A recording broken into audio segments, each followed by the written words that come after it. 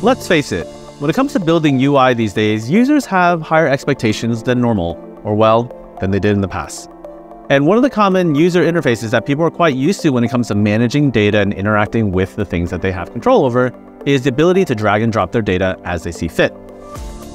And if you've ever tried to build that on your own, you'll probably have the experience to realize that, well, it's kind of tricky. Now, of course, you're probably thinking, well, couldn't I just install like some third-party app that takes care of that drag and drop functionality? Absolutely, you could.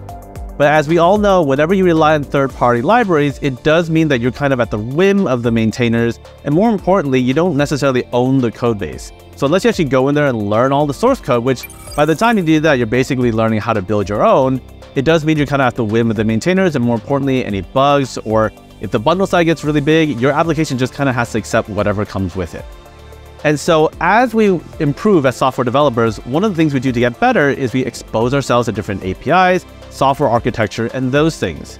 And so in this course, what I want to do is we're going to be building the drag and drop from scratch using the native browser API, so that in the event you come to the point where you're building some sort of enterprise application or something that you want really full control over that experience of drag and drop, well, this course will give you the foundation that you need in order to get started with that drag and drop functionality.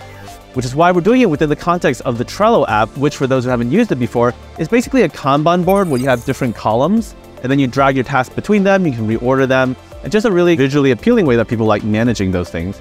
And we're going to use that as the context for building with the drag and drop API. With that said, welcome to the Build a Trello Clone with Nuxt 3 course. My name is Ben Hong, and I'm a Vue core team member, Nuxt ambassador, and instructor here at Vue Mastery. In this course, we'll be building a Nuxt 3 app from scratch using the new Nuxt UI component library in order to help scaffold our UI and just make design choices a lot easier. And then of course, we'll be building and learning about the drag and drop API so we can work with that from scratch. You can control all of that code from beginning to end. That said, to get the most out of this course, I highly recommend having familiarity with Vue 3 and Nuxt 3 fundamentals, how to write code with the composition API, since that's how we'll be primarily be organizing our code within this app, as well as how to manage state management with Pinia, as well as utility CSS frameworks such as Tailwind CSS. That said, I'll try to cover everything at a high level as we're going through it, so it won't be completely new to anyone who's seeing it for the first time. But in case you want more foundational knowledge, be sure to check out some of our other resources. In addition, I want to also clarify that you don't need to know TypeScript for this course.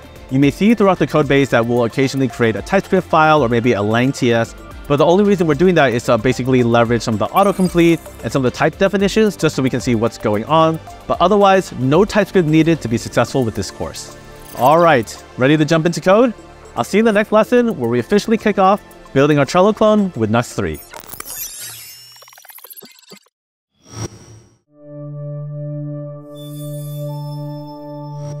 To get started with our app, let's go ahead and set up a brand new Nuxt 3 project. We'll be using npx in this case in order to basically use the Nuxt CLI command, which is a brand new Nuxt 3 tool if you haven't used it before. And that allows us to basically scaffold and initialize a brand new project. So we'll do npx nuxt at latest.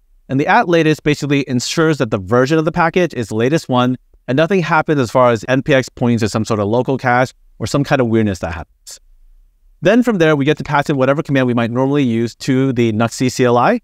And in this case, we're doing the init command, which is initialize. And then we'll go ahead and do what? What do we got to do? Well, we're going to name the project. And so for me, it'll be build Trello clone with Nuxt 3.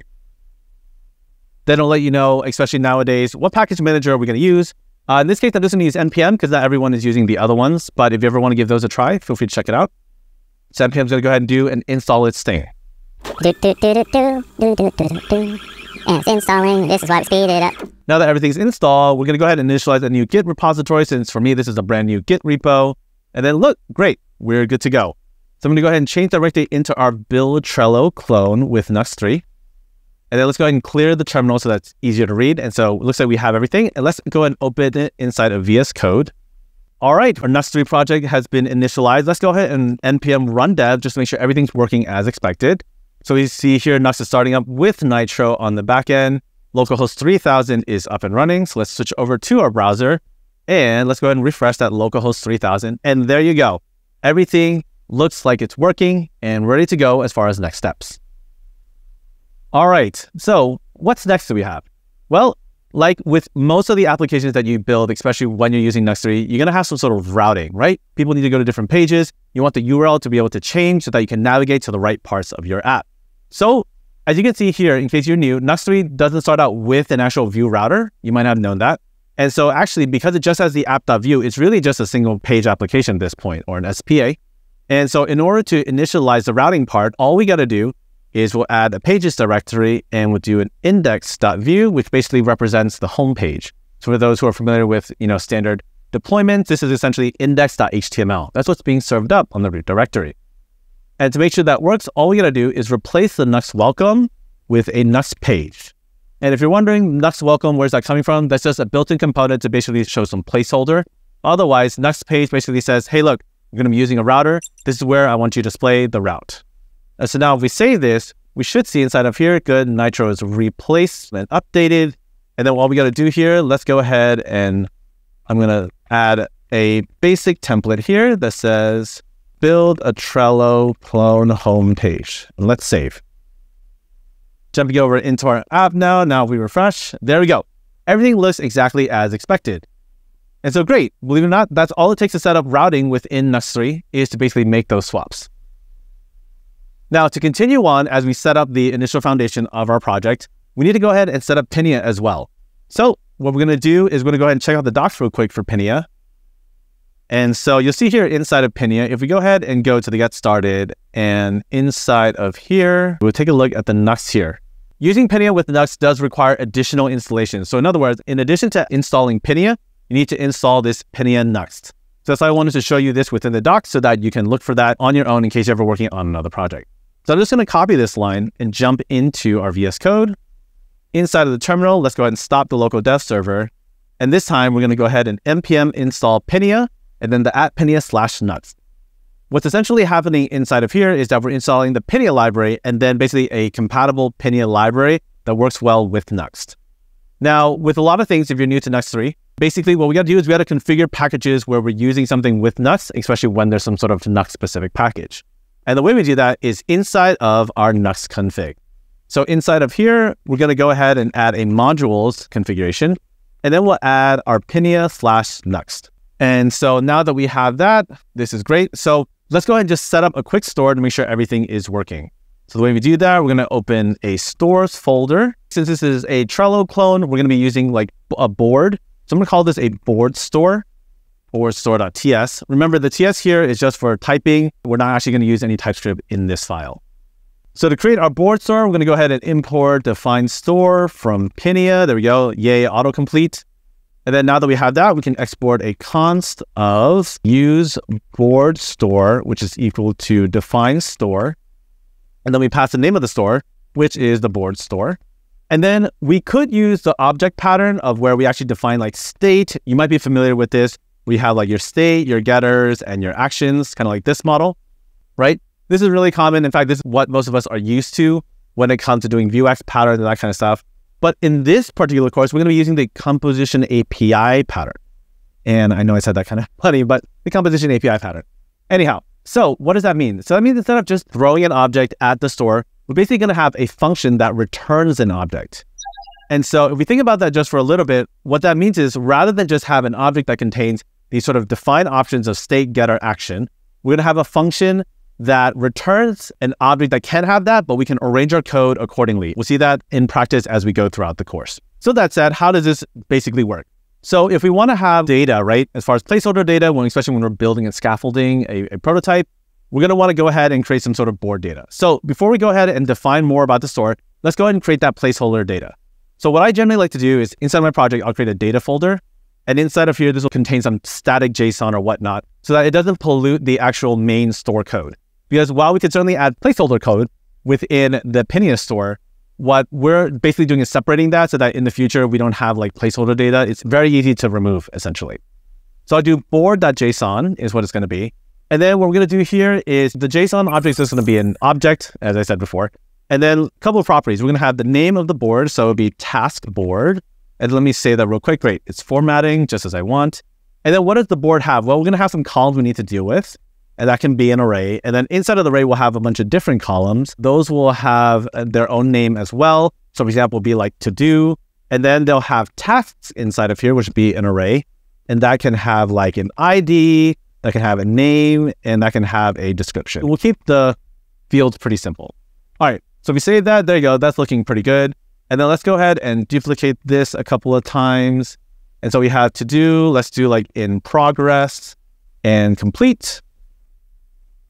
And then as far as the task names go, we'll just keep this real simple, like task number 1. And then let's do a couple of them in here, task 2. And then, all right, so this is kind of getting a little repetitive, right? So something that I wanted to show you through kind of scaffolding data, because that's something you have to do sometimes, is so when you have multiple places where you need to increment something, so in say like the task, right? We're doing 1, 2, 3, 4, 5. So rather than do it manually like this, what you can do is do a multiple cursor selector. I'm holding down Command for Mac. Pretty sure it will happen with Control if you're on Windows. And then we can do task number, for example, just like this. And so you see it updates multiple cursors. But then I'm going to go ahead and select all of these now. So I'm going to use Command D to basically select all the individual instances of that. And then there's this cool VS Code extension that I really love called Text Pastry. And Text Pastry allows you to basically do things like 1 to X, for example. So whoops, I realized I don't want to replace the whole thing. So let me switch that back. I want that cursor there one more time. And now you'll see it automatically generates that 1, 2, 3, 4, 5, which is really lovely because essentially what that means is that you can do these really long lists and basically generate those numbers without manually typing it in. In addition, you might have seen a little sneak peek to one of my favorite aspects about Text Pastry, which is that when you need to generate a unique ID, yes, you can always hack one up together with like random numbers and stuff, but there should be an extension for that. It should be easier than that. So we're going to go ahead and do here is we're going to take this ID property that we have in our data. And then inside of here, we're going to be using the Text Pastry UUID. And once you hit enter, you'll see that it actually generates, I actually don't even know how many characters it is, probably like 20 plus characters, random digits. I've never had an issue with it. And now you actually have real unique IDs to work with rather than just random integers that might accidentally clash as you're prototyping your data. And so just to show that, let's see, Text Pastry. So there you go. That's JK, just joshing. That's who the author is. A fantastic little hidden gem, one of my favorite VS Code extensions that I wanted to show you as part of this exercise. Okay, cool. So now that we have our board data, let me go ahead and actually shrink this a little bit. We're going to go ahead and actually use this inside of our board store. So the way we're going to do this is we're actually going to go ahead and import that board data. So I'm going to call it import board data from the data/board.json, just like that. And then the way this works when you're in Opinion Store using the composition API approach is that you essentially define all your normal reactive variables as you would in a normal composition API context. So what is state essentially? State is a reactive reference. So all we're going to do is we have a board that is going to be a ref. And what is that ref going to be? Well, we're just going to pass in board data. That's all we're going to do. So that would be the same as us defining that whole object on this page, but now it's very clearly modular so that in the future we can always modify it as needed. And then that said, remember, I said this is a function that returns something. We need to actually return a similar object pattern to before where we're actually returning what it is the store is exposing. So we're going to return what? We're going to return the board. That's basically all it is.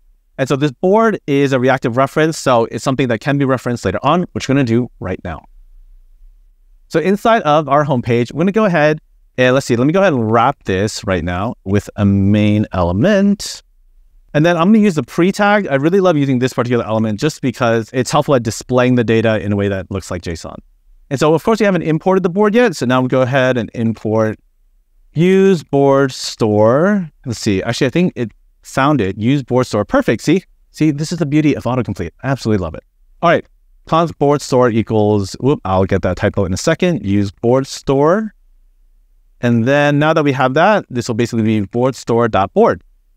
Because this board is a reactive reference of the actual store. So if we save that, let's jump into our app, switch up to localhost and refresh. And it's down because we forgot, or I forgot, that I actually killed the local dev server. Great. All right, so inside of here, hey, you see it refresh, and look at that. We have our JSON data, it's showing up. So we have our store working, this is great. Now that we have this, of course, a lot of times when you're building stuff, I know that it's very common for developers to just work with like the bare minimum as far as the UI and that kind of stuff. But in this particular course, we're going to actually be using a component library. In fact, it's a rather new one at the time of this recording, and that's called Nuxt UI Component Library. And so essentially, the Nuxt team went out and they said, look, component libraries, those are things people need. let's go and build one using the Nuxt ideology and kind of show what's possible with that. And what basically is as you expect from a component library, they provide a bunch of stuff like accordions, alerts, avatars, basically to make your life a lot easier when it comes to scaffolding and prototyping your app so that you're not worried about styling and that kind of stuff. A couple of things to keep in mind though with this is that when you use the Nuxt UI component library, it does require you to basically use Tailwind CSS because that's basically their strategy for managing styles within the component library. And so if you haven't used Tailwind CSS or utility CSS in general, no worries. I'll do like a high-level crash course just to show you how it works and within the context of this app. So no worries there. As long as you have basic understanding of CSS, you'll be just fine for this course. All right, so with that said, let's go ahead and actually install this inside of our app. So I'm going to use this npm install Nuxt UI. Going to stop the dev server again, and then npm install Nuxt UI. Let's go ahead and let that install. Cool. Now we'll go ahead and just like before, as I mentioned, since we're using a library that is specifically associated with Nuxt, we need to actually configure it within our Nuxt config. So this will be nuxt/UI save. Now when we start up our local dev server, things should look a little bit different. Already you see use default Tailwind CSS file. That's already being loaded. And so now we go ahead and jump over to our local host, 3000. There you go. Boom. You'll notice, voila. Not only are things sort of looking differently, you sort of have like a reset style that's happening. You'll notice that it actually automatically switched to the dark theme. And in case you're wondering how that's actually working, so underneath the hood, when you're looking at what Nuxt UI is, it actually also contains this module called color mode. And so Nuxt is essentially automatically detecting what your preferences are as far as themes go. And so it knows that I like dark themes, so therefore it switched to the Tailwind dark mode. That said, this course is not about learning how to design or style things. So rather than have to deal with the theming of it, we're actually going to go ahead and just configure it to be light mode so that everyone's on the same page, and then it'll look the same for everyone as far as this particular course. And so the way you actually do this is inside of the Nuxt config, since it actually has the Nuxt color mode module already installed underneath the hood, because it's a dependency basically of Nuxt UI. We're going to use the color mode, which you can see here auto-completes. That's how you know it's available to you inside the config. Very, very useful because a lot of times in the past when you configure things, you're kind of guessing and hoping it works, but the auto-complete makes such a difference as far as knowing what's allowed for you to do. So inside of this color mode, you can basically define the preference that you start with. And so normally it's system preference, which is essentially what the user prefers, but we're going to just say it's going to be light. That's what we're going to say. And so now if we go back to our app, which I'll open up, local hosts, 3000, and refresh. Oh, I forgot. We need to actually reboot the server. For this one. Okay. Oh, I think I know what's about to happen. Okay, live debugging. What's going on? Well, one of the things about the code that basically helps you out with the color mode is that it'll actually save that preference within your application. So if you go inside of the application tab, inside of your local storage, you'll see here inside of localhost 3000, that Nuxt color mode is currently being hard-coded to system. And so if we go ahead and delete that key this time and then refresh, it'll actually then correctly go to that light preference mode we set. And then you'll notice this time it's actually setting it to light. And so we won't be getting into color mode and managing themes, but if you want to look more into it, you know where to dive right in. Okay, cool. We have the light mode. Everything's working. This is great. All right. Now that we have that installed and configured, we have the foundation set up so we can go ahead and move on to the next part, which is building the UI for our app so it looks a lot more like an actual Kanban board for users to interact with.